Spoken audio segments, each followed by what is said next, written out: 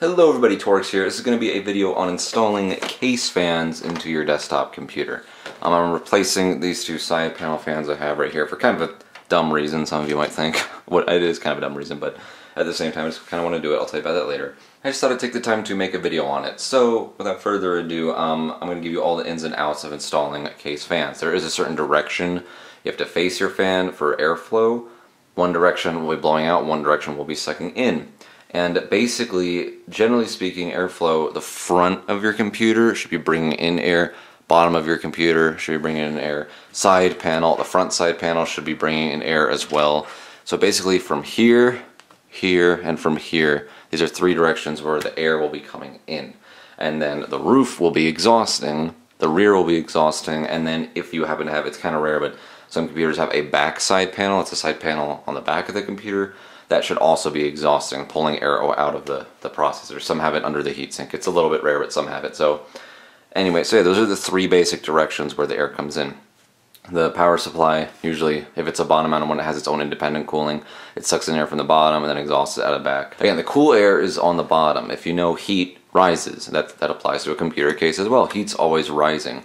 So the lower you put stuff, that's generally where it's cooler. See, the graphics card right here is sucking in air as well. You want to feed it cool air, and then since there's a double slotted one, it exhausts air out the back. Just saying, all the cool air is coming up. You want to bring cool air up. The processor, the heatsink wants to suck it up. Everything wants to suck up the cool air, and then you want to get rid of that air. You want balance.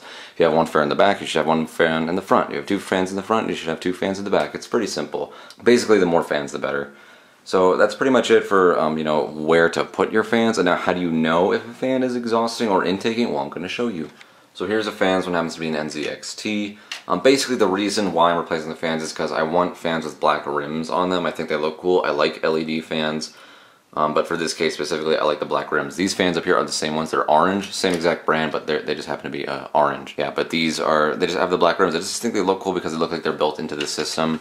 These are the 100% clear ones. They glow more. They provide you more light. If that's what you want, go for that.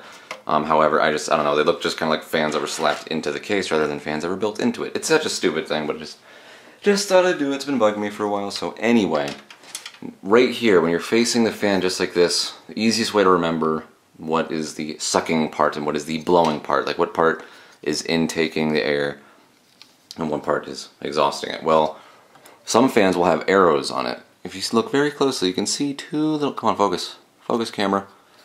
You can see the arrows facing that way and then that way, those two arrows. That way, the down, that represents, that's where it's rotating. Okay? That's where it is rotating, and then that way it represents where the air is going.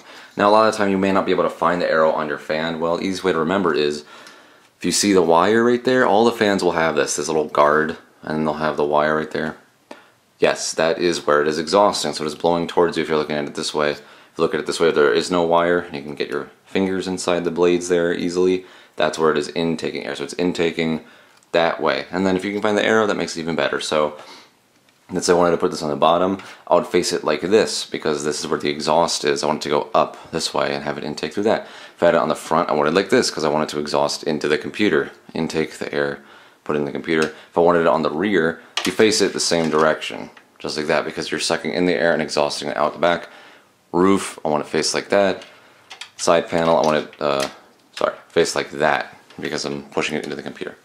So that's pretty much it. You're just gonna have it face like this or this, no matter where it is. Okay? So that's basically the ins and outs of it. Now I'm gonna show you how to screw it in. Alright, so here's the side panel window, and again, it doesn't really matter where you're screwing in the fan. This just so happens to be where it is. You have to know what size the fan is, obviously. These take 120mm fans. Just look up your case's specs if you don't know, but 120mm are very, very common for mid towers and full towers. Sometimes you'll see 140mm in some cases. A lot of times there's also 80 and 92. So 80, 92, 120, 140 seem to be the most common. There's all different kinds of sizes for different things, but you can see it matches up right there. So it goes on the inside, and sometimes these can be a little bit tricky because you have to kind of keep it still, but you want to screw it in through this way and put the screws, drop them in like this and screw it in. So basically you just kind of need something to hold it still. Basically you just have to set it down on the ground. It just depends where the location of the fan being screwed in is.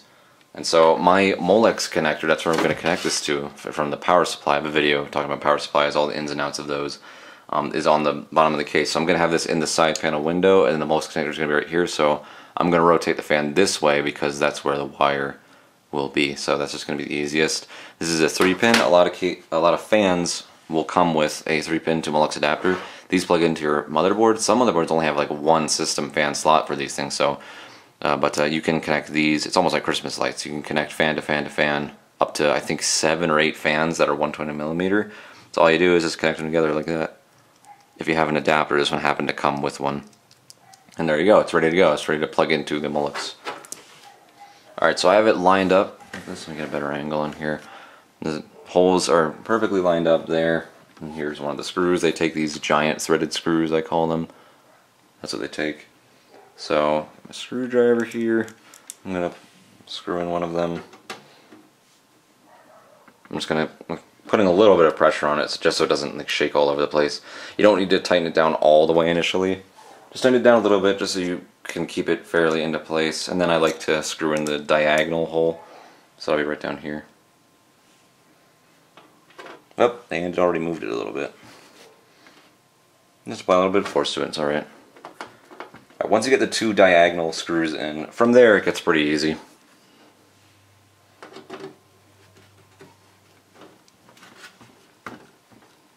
Alright, they're all screwed into place, the fan's ready to go. I'm just going to tighten them down as much as I can. I mean, don't over tighten them so you don't strip it or anything like that, but basically you'll know when to stop right there. So that's one fan installed so far. I'm going to install the other one, and you can see it is blowing into the case.